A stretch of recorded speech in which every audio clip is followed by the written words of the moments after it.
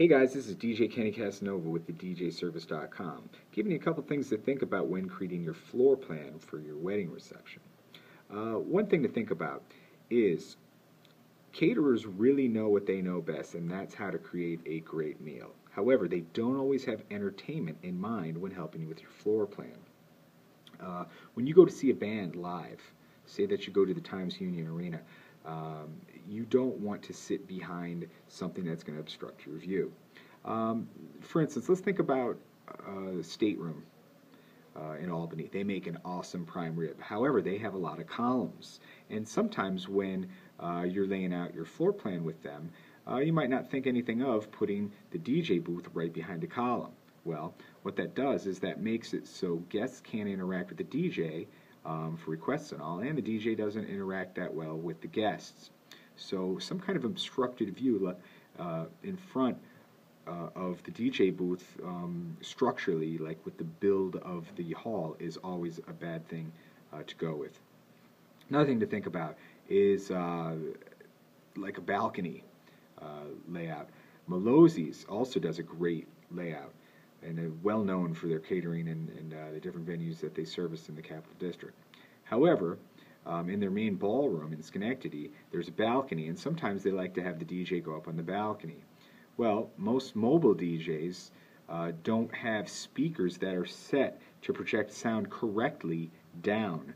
It's a whole different show, and most rock bands are the ones that kind of do that when they're up on a stage and all their speakers are set up like that. But mobile DJs use speakers that are created to project sound out and far at low levels, so they don't have to blast the people in the front to reach the people in the back. But these same speakers don't project down, they project out.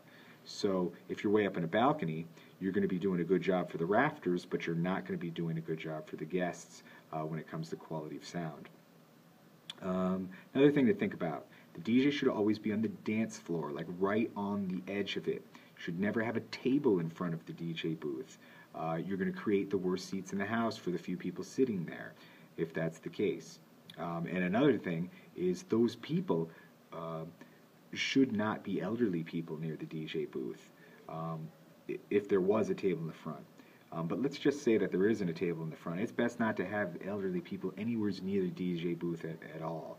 Even though you might think, well, they're hard of hearing, they can't hear very well, so if we put them close to the DJ booth, they won't notice that it's really loud. Well, actually, it's extremes that bother elderly people's ears sometimes. So it can be really quiet and they don't hear very well, or it can be kind of loud and it'll be amplified and bother their ears even more. So really keep that in mind. So if you get anything out of this today, best thing to think about is don't have anything in front of the DJ booth whatsoever. The best place to put your DJ is right on the edge of the dance floor. And keep the elderly people off to the side so they don't constantly ask for the sound to be lowered, and then the people in the back can't hear that well because of a lowering volume. Again, this is DJ Kenny Casanova with some thoughts on where to put the DJ and where to place your guests for your wedding floor plan. Thanks again. Check out our site at thedjservice.com. Thank you.